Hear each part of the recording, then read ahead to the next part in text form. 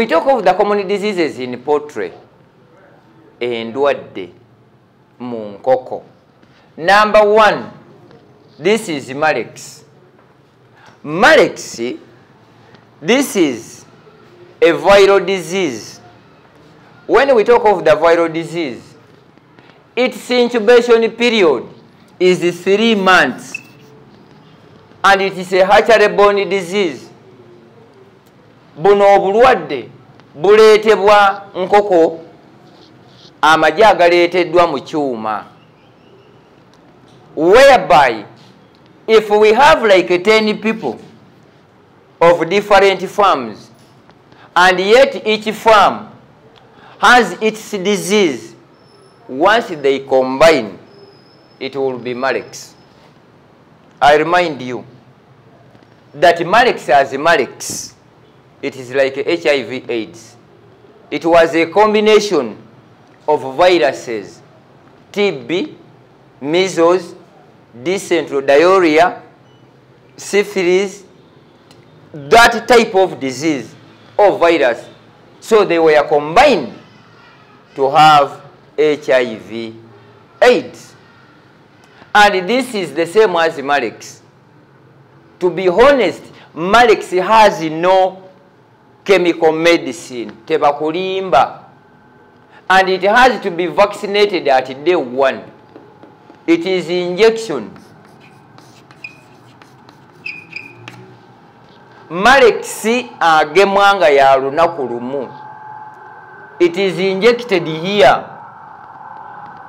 And once you get these chicks and somebody gives you the program for vaccination, that you revaccinate Marex in the first 7 days, as abata zigemye. And the disadvantage is the incubation period of Marex alabikira mu myezi 3. Loss of weight, to get paralyzed, and above all, massive death. Kastabulabika, forget all about that. But lucky enough, Universal Farm Care Solutions, we came with a medicine which is herbal. Line dagala tulirina. Once you buy these chicks of the long term, what do I mean by long term? Which will stay for over 5 months, have to be injected against Marex. And the chemical or the vaccine for Marex, it is called still Marex. Ogema kulunaku lusooka. Don't be misled. Nti Marex bamugema emirundi ebiri. If somebody tells you that Marex is vaccinated 2 times, akulimba. That's why I'm always quarreling with the people we are in the same industry. No omuntu enkoko mbu Marex damu omugeme. They don't have that experience. They don't have that expertise. They don't have that technical know-how to vaccinate. Moja kusigala nga munyiga. And will continue praying that why doesn't that man or boy die? Because I'm spoiling your business. I'm not spoiling, but I'm rectifying. Marex is vaccinated at day 1.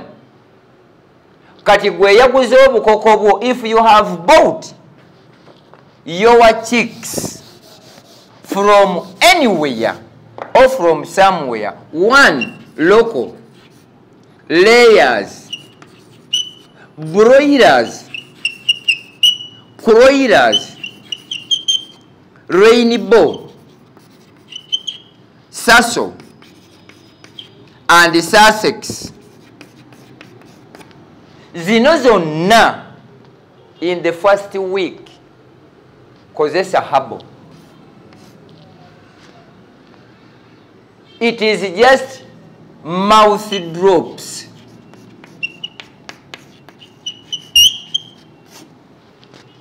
Eryaffe terikuba mpiso. No, it is oral. Enkoko zo bwe ziba tezinnaweza mwezi, you can vaccinate them against Marex. Our herbal medicine, the vaccination is just 4 drops in the mouth. Nowhere else. Unless bw'eba egaanye okwasama, if it fails to open its mouth, put in the eyes or the nostrils. But it must be 4 drops. From 1 day old to 3 weeks. Eyo yengema. That is the vaccination program. Because what we need to understand, 4 drops. Our medicine, it is herbal and it's oral. Now, if you were to use the chemical one, it is injection. And if you were to inject, it is 1. Not 1 ml, but mml, which could be 0.05 or 0.01. If you inject it more than that, it is going to become lame. And if you inject it under dose, it is not going to work. And you come to this workshop, it is going to be practical. How do we vaccinate practically? How do we and where do we inject the vaccine? Because we are going to teach you or train you using both the herbal and the chemical. The choice will be yours. Now, all these chicks here can stay more than a month. I mean, can stay more than a year. Some people always ask, can broilers lay eggs? Ekyo kya busiru. Teziva mu ggulu. The parent stock of the broilers, they lay eggs where we hatch 1 day old broiler. So, these ones have to be vaccinated at day 1 against Marex. Once you don't vaccinate them, honestly speaking, at 3 months, they will start losing weight. Nezifaanana ng'omuntu alina siriimu. You start seeing bones. Everything what we are saying here is going to be practically seen in the workshop on 18th. So my viewers, I'm here to share with you what you need to understand. I'm here to share with you what you have been missing at no cost. What you pay me is your data. But you don't send me money. Naye ng'omuntu omusomesa n'asobola okutegeera ky'agenda okukola. I'm doing this for the sake of the Almighty. Because I'm serving the Almighty God. Not you. Kuba mwe muli baggulu, muli bakodo, muli bakoga, muli bakopi. I have to be open. Omuntu okumugamba nti mpeerezaayo omutwalo, nga kaagala tubba. Not knowing that before saying this, you have been eating and you have been staying. It is up to you to decide whether you send me or you don't send me. My role is played. The second disease here, it is in Newcastle. Sigamba mupiira, not a team. The sign of Newcastle, the first one, green diarrhea.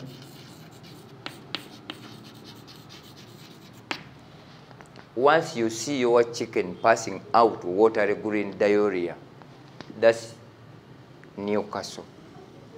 Shaking of the neck and twisting of the neck, that's in Newcastle. To get paralyzed, that's in Newcastle. And massive death, that's in Newcastle. There is no chemical medicine that treats Newcastle. But for us, we have it. Wembagambira, until we are here to serve you. That's why there is no person on YouTube who can share with you what you are learning, what you are viewing, what you are experiencing. It is only living agriculture. Kati wembagamba nti mpeerezaayo $1 n'olabanga agenda okubba, then you become okay. Vaccination of Newcastle, still 1 day old. At 7 days. At 14 days. At 21 days. And 28 days. Why do we repeat this? This is the #1 killer disease in chicken. Mumu abaluze enkoko, let me advise you. When vaccinating these chicks, at day 1, mix Marex, Newcastle, IB1, and Gombolo. To be in one vial, ojikube empiso wano ku bulago. Even if the client or your farmer doesn't revaccinate, ajja kuba ku muzuuli. You veterinary officers who are viewing there, this is what you need to understand. If it requires refreshing or the refresher course, mujje wange mbasomese. Bwe nkibagambanga mukaayana. It is not a matter of arguing, and we are not here to argue. Newcastle have to be repeated at all times when you are vaccinating. Ekyo nkibagamba. Day 1, this is Marex. This is Newcastle. Lasota. This is IB. And this is Gombolo. Combine them in one vial, then inject. Mwabale mala muzungu. You see mu Uganda tulinamu abantu ababika bisatu. Abalema, abalemwa, n'abalemala. Omuntu eyalema bino ebimugasa agenda wali nnyimba. Agenda kulaba people who are eating kilos of food. Seeing people or viewing people who are naked, and you pay your data for such useless. And if it comes to what will make you transform your life in the increment of your salary or your income, awo mugenda wano basiri walachi. Bwe mugamba yisa kwogera bubi, I'm not here to tell you what you want to hear. We are here to tell you what you need to hear. This business of lamenting how poverty is in Uganda, it is you who make up your mind to be poor. There is no good employment which is better than going into agriculture. We can look back during the lockdown of COVID. Whoever was in agriculture earned money. Even if people were not moving from one place to another, but somebody could sell a 12 eggs, 1 chicken live, selling milk, selling matoke to those who are there at home. There is no revenue paid on your eggs sold, neither on your chicken sold, nor on your milk sold. Kati wano wembagambira nti tubagamba nti mujje musomo tubasomese ne mutandika okwogera ebyekisiru basabye sente nyingi nnyo. When people went to nyegenyege, we are paying 50,000 minimum. Ababadde basookerwako basasudde emitwalo egi just to go and see the nakedness of the people. but we are just requesting for only 20,000 to come and empower you to understand what you need to do. But if it comes to that, awonga muwogana. Ate you see, ate it is too much money just for the workshop. Please, my viewers, the day you will understand that we are not here to be making money, you will contribute for our movement. And we are planning, starting by next year, to be moving from one place to another, such that we reach at the grassroots of where our people are. That's why in Bagambi, ngenda badamu Bagambi, please, let's fundraise for our vehicle. Just 7,000, si nyingi. 7,000 US dollars. Bwe muzirabanga nyingi mutuleke. Ebisolo byammwe bwe binatandika okufa sirika. Keep quiet. Kubanga mulabanga to contribute for us, tuba tunoonya kubabba. Teri yafuna musala. If at all you are earning monthly salary, you will not develop. Why? The monthly salary is not enough to sustain your family. It you can not and it will not. Because even people who are earning 30M are also complaining. Kati gwafuna emitwalo 3. What do you expect? If you are earning 300,000, when you are renting, you have to eat food. You have children to go to school. Tebajja kusoma. Get some other project to complement to your salary. Bwe munaaba mukitegedde, Uganda tetubeerangako baavu. In Uganda there is no poverty, totally no poverty. But due to the service providers and the people entitled to provide the services to the community, these are the people leading our community to be on the bottom line of poverty. Ekyo bw'okyogera oyogedde bubi. Gwe omwana wo kikuluma nnyo okubanga ali mu boarding school. Gwe kikuluma nnyo olunaku mu wiiki ennamba at least to have 4 days nga mulya nnyama, mulya nkoko, mulya byennyanja. But you find that somebody can take a week without eating meat. That's why we are here. Start with only 5 in a period of 1 year. You will be having over 7,000 chicks. The market leave it to me. Akatale mukandekere. Bwe munatandika okulunda, akatale mukandekere. I promise you this. As we started the farm in Newcastle, this is going to be the training center in the region, in the country, and in East Africa and Africa.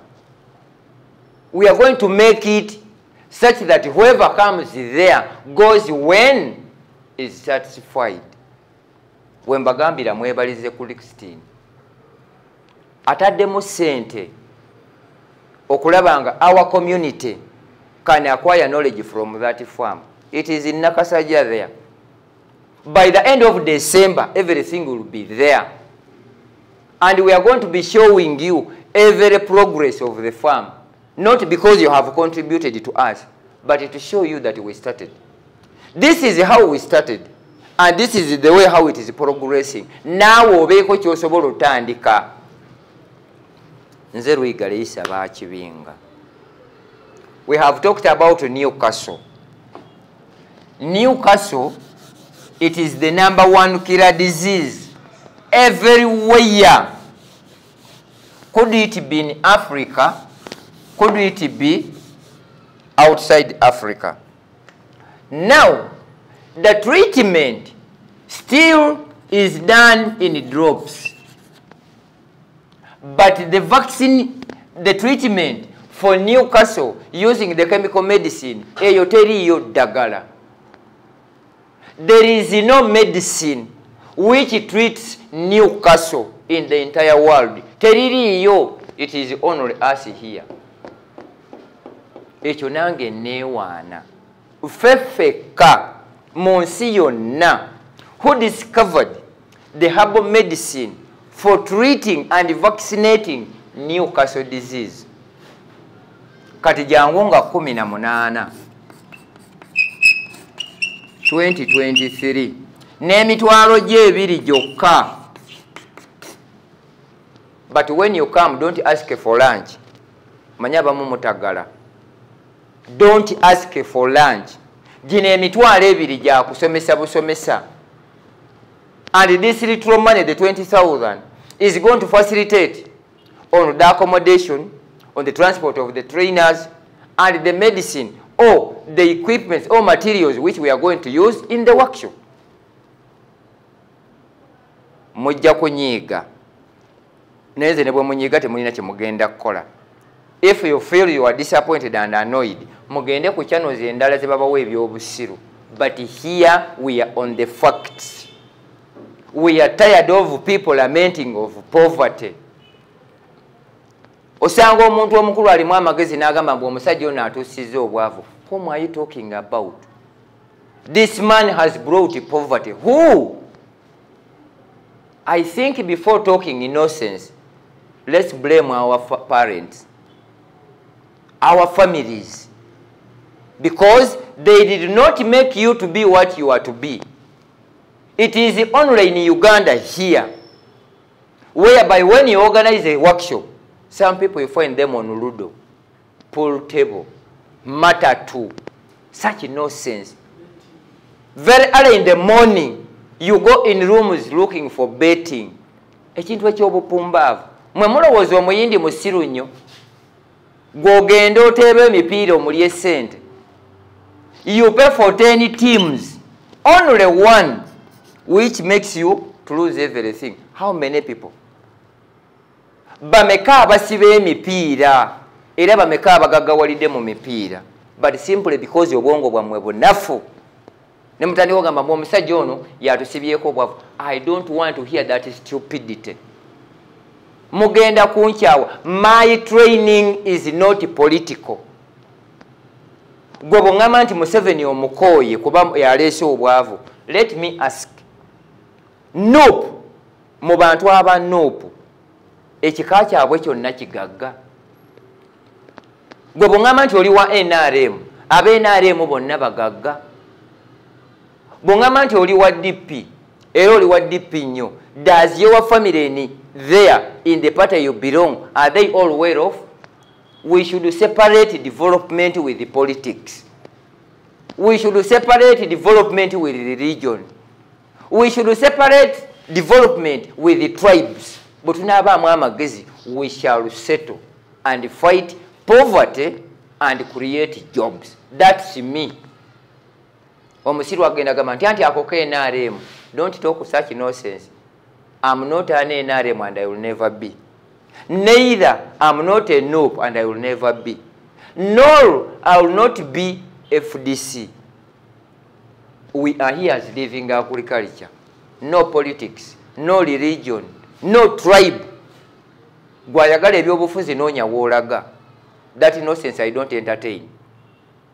On 18th is the workshop. Whoever is viewing, ne bw'obanga toli mu Uganda, you can facilitate somebody to come and attend. Does it please you who is abroad, your family to be calling you? Tetulina munyu. We don't have sugar. We have taken a month without eating meat. Naye nga baasigala ku kyalo. There you are toiling. Bano abali eno bali mu kuzunga ku byalo. Facilitate them with only 20,000 to come and attend. Just 4 days to go. Tomorrow, Tuesday, Wednesday, Thursday, and Friday. Even if it rains, abamu mwekwasa. You have the blame game. If it has rained, we shall not go there. No kulya tolye. Will you not eat? Naye bannange. Mukama mwebaza. Nti mulimu ebimu bye nandibadde njogera wano naye mutebiye muntu atayagala kuwulira bibanyiiza. But I will be talking this however much. Omanyi yateekamu eddiini nnyingi. Ate bw'onoonyiiza abantu. Ne Yesu alina abagwagwa be yakuba mu kkanisa. Alina be yakuba. nga tayagala muntu kubeerawo nga tolina kyokola. Bayibuli etugamba ataakolenga n'okulya taalyenga. Yandigambye nti amuddenga mutandike kuzannya zzaala. So please, kindly, I'm not requesting. Mulimu abali mu gavumenti nga zino sho muziraba. But if it comes to sponsoring us, you cannot. Nze kyekisinga okunnuma. What are you doing in the government?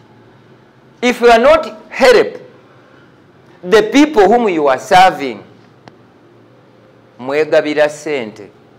Kino kyekinnuma.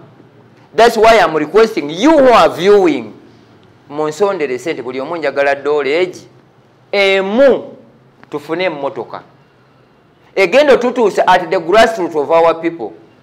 It is not that every person can manage to come in Kampala for the workshop. We want to start conducting these workshops at parish levels. Nete tulina buyambi. One, where we need to train, they need accommodation. We pay, hiring. Two, to transport the facilitators to where we are training, we need facilitation. If it is an up country, we need to go a day before. Bino byonna ani abiteekamu ssente. It is you. Mbegayiridde. In the 2 years I'm praying, Mukama musaba mpeye emyaka egi. Osanga mumwe abandaba, munaabeeramu empisa, you contribute for what I'm begging. Because we need to do this such that our people at the grassroots get this knowledge. These workshops are organized in urban areas, not rural. Bw'ova Kampala, ogenda Jinja, ogenda Mbale, ogenda Masindi, you go to Mbarara, you go to Kisoro, you go to Luweero. But somebody who is far deep in the village there cannot access these workshops. So when I request you to fundraise for our fund, for our transport, I'm not just begging. No. It is me and you to help other people who requires this knowledge nga bwondaba. Nze Luigare isaba kibinga. 18 it is the workshop. And this training is going to be live streaming. Whoever is viewing now, tubasaba, you can at least facilitate us with the data. 2, the Almighty God, whom we are praying, waliwo yatusuubiza drone and is Christine, such that everything will be covered using that. Why? Has the country at heart, has the community at heart. Kati gwandaba kiki kyosobola otukolera. We go back to the diseases. Mujja kunyiga kwogera bubi oba njogera bubi ng'ogenda ewalala. The third disease, it is Gombolo. What is the sign and the symptoms of Gombolo? It is shedding feathers and huddling.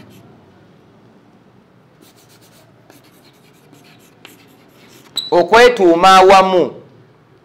Shedding feathers, bisituka as if you have poured water on them. With the chocolate dropping.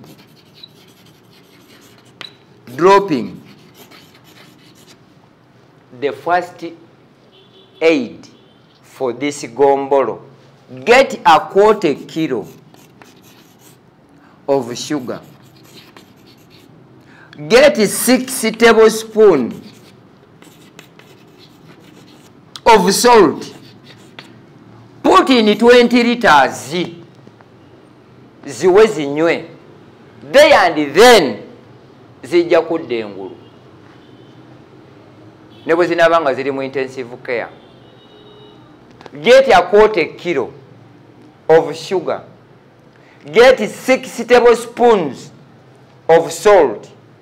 Put in 20 liters of water. Give all the chicks there. If you have seen this.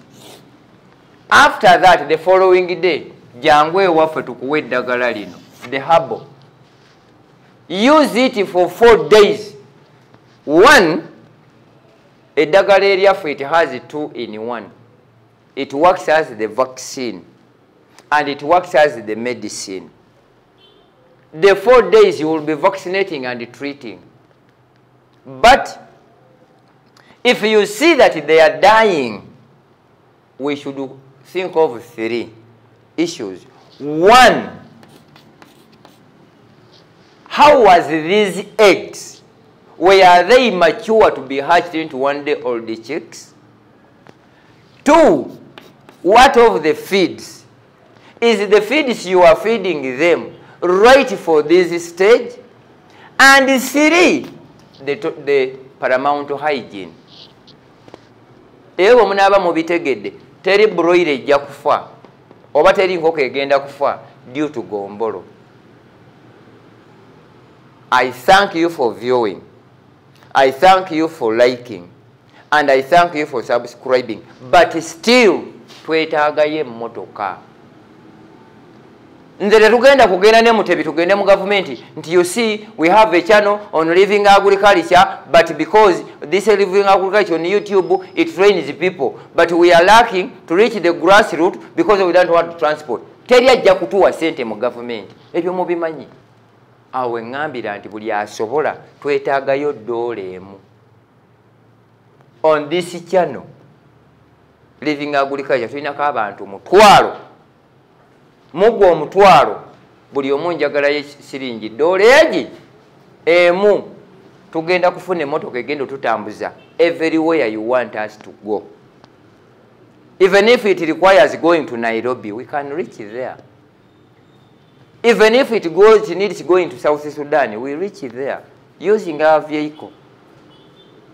18th, it is the workshop. Ayagala okujja jangu, atayagala tojja. If you feel you have the heart of helping other people to get the knowledge and skill, sponsor them. Okukwata emitwalo 10 and you pay for 5 people. Nga musobola to pay for a table in a concert. You pay 5 million. Ni baba ne Uganda bate tulina magezi. Somebody pays 5 million. Oli agende mu bidongo mu bagenda okulaba abazina obwerere. That's being very stupid and naughty. Oyina tasule million 2 for a table just to see the concert. Naye nga bye bayimba bali bagaggawala. Why can't you sponsor your people in your area such that they can come and acquire knowledge? They start working and reduce begging you. Whenever you see a call, ngogamba ha alabika ayagala kunsaba za kulya. Sponsor them to the workshop. This workshop is going to be live streaming, but we need data. Gw'alabika nga wakajjako, you can contribute or send or fundraise your support on this number 0700 752 48 78 14. Any contribution for this workshop kino kyetwetaaga. And if you are sending for the vehicle where there is a reason, take a walk vehicle oba vani. If it is for the data, take a walk data. Tusobole okubyawula. Naye buli andaba woli wonna bannaye tukoye mu Uganda okututwalanga kasasiro. We can stand on our own feet. Nabagambye we came back this time. Amagulu gano okundabanga nnyimirira. I'm trying to see that now I have to serve the Almighty. I could not stand. Amagulu gonna baali bagawanika. Nga gonna gajudde plaster. I could not stand. It was only my boys, my children, my sons, and even my hajati, by the way. Whoever is viewing, banaye bomba mumanyi hajati, thank her for what she did to me. The majority of wives, if a husband gets an accident or an incident, aduka and look for somewhere else. But she stood with me. Temuddamu kubira mutebi kumuyombesa because he didn't tell you what happened to me. It was home issues and it was family matters. So, but we managed to come back through the blessing of the Almighty. Now we are here to serve you. We are here to share what you need to know.